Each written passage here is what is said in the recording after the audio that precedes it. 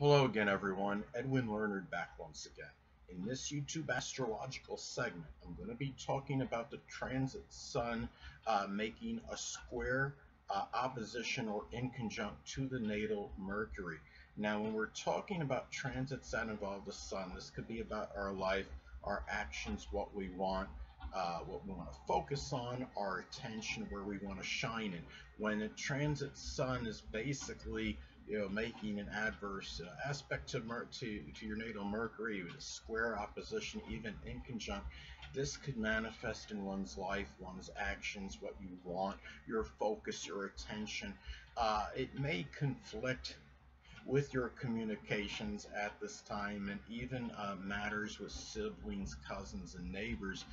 It could be something where, say if it's in, Aquarius, I mean, it could be some kind of, you might be doing things, something that might be, very unorthodox. I'm not saying you're going to do like a Nick Walenda, I don't know if I'm saying his name right, doing a tightrope over the Grand Canyon with no netting, or climbing up the walls like Spider-Man with suction cups on ends, but it might conflict with what, maybe how you're, it could be what your neighbors, what your cousins, may believe, or even, siblings. Say if Mercury's in Taurus and it's your natal Mercury's in Taurus and the transit sun's in Aquarius making a square to it, it might be more down to earth siblings, cousins, or neighbors that might not agree with some of your actions at this time.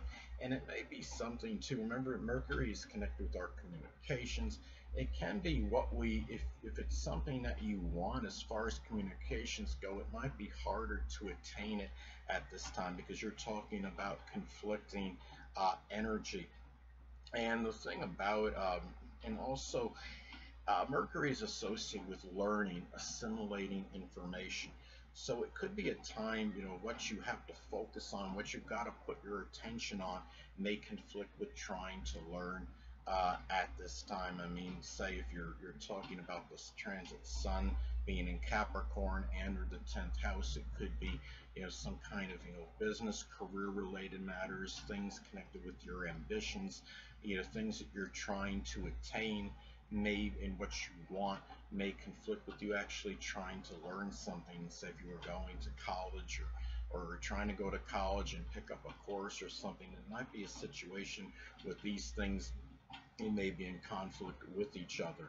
Now, Mercury is also connected with the rational thinking, and the thing about it too is you might there can be some difficulty in terms of matters connected with your life. If say if the transit sun is in Pisces, it might be difficult. I mean, if your life is in chaos and there's some confusion in it at this time, it might be, or something about your life may be somewhat nebulous or unclear.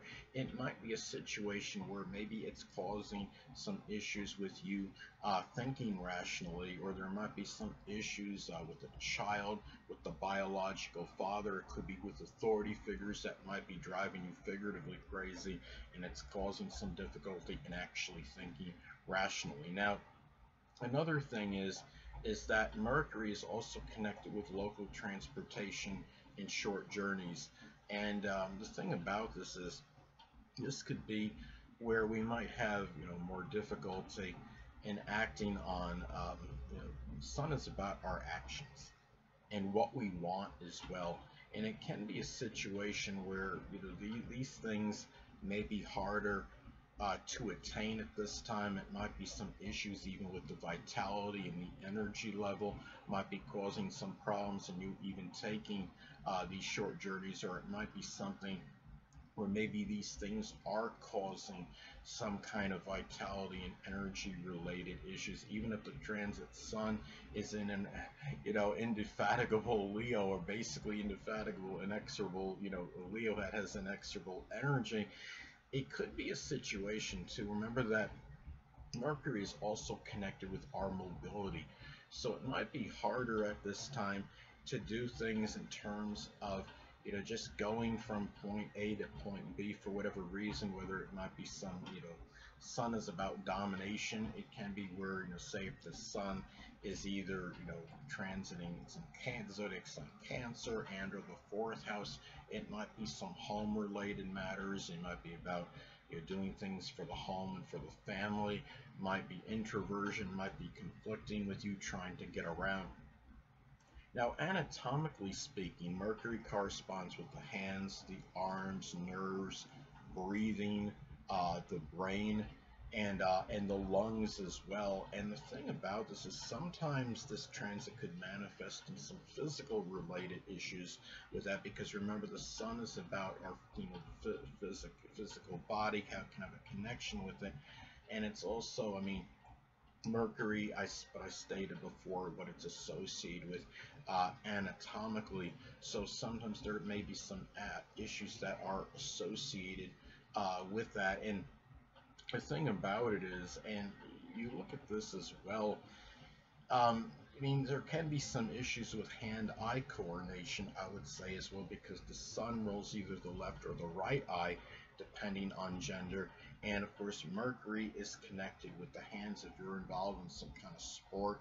Say, if Gemini isn't, say if the Gemini is involved somehow with this, it can be something with, like if you're trying to play badminton or ping pong, something that like a Gemini-like sport that requires very fast, quick reactions. There may be more difficulty in this, and say if Aries is involved, it might be some issue, something with like a combative sport like boxing, something, a sport, a fighting sport that does require you to be proficient in terms of having, as far as hand-eye coordination may go.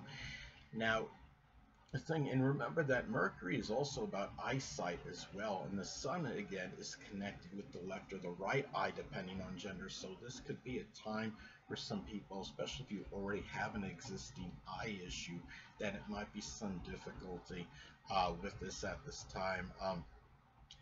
Mercury is also connected with thieves, so it can be isolated, but it can be a little greater, propensity for something happening, to you, um, as far as being taken in by thieves. Remember, I mean, it might be some issue where, you're not really, I mean, sun is about our focus and our attention.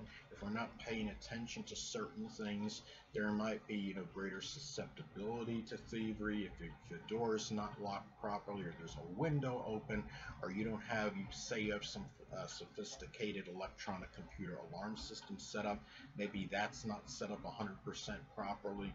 Now, another way this could manifest and pan out, this could be in some cases about, it could be a biological father, it could be a child, even an dominant male figure, an authority figure may oppose or may not agree with what you're communicating, about what you're thinking at this time. Say if you have this, say if your natal Mercury is in Gemini in the 9th house in your natal chart.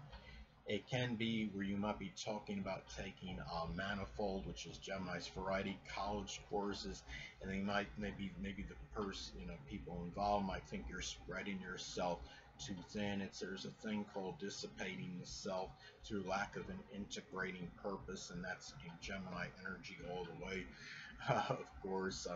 But the thing about it is, it could also be a situation where, I mean, remember, the sun could be connected with the physical body.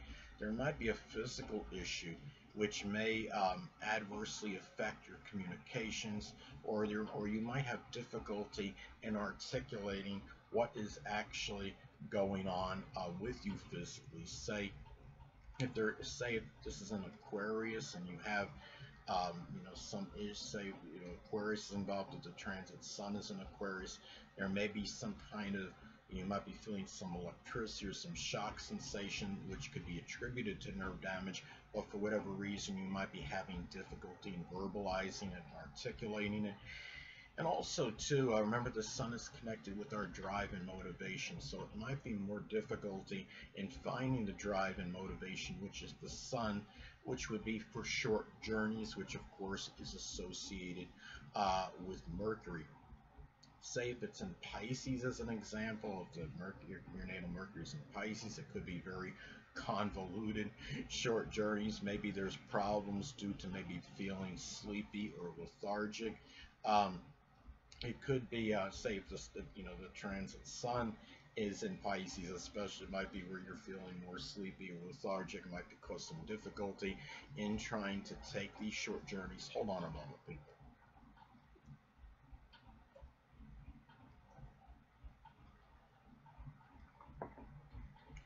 Now, some cases, going back, reiterating what I was saying before, basically, I mean, problems can exist in some cases in terms of focusing, which is the sun. And remember, Mercury is the eyesight. So say if this is in Gemini, um, say if your natal Mercury is in Gemini, it could be double vision. Or in some cases too, this transit can also manifest and be expressed in having a challenge, maybe getting attention, which is the sun. It could be from siblings, from cousins, neighbors, which of course is associated with Mercury. Say if the transit sun is in Sagittarius, it could be maybe difficulty getting attention in publishing, matters with the outdoors, sports, advertising. It could be college.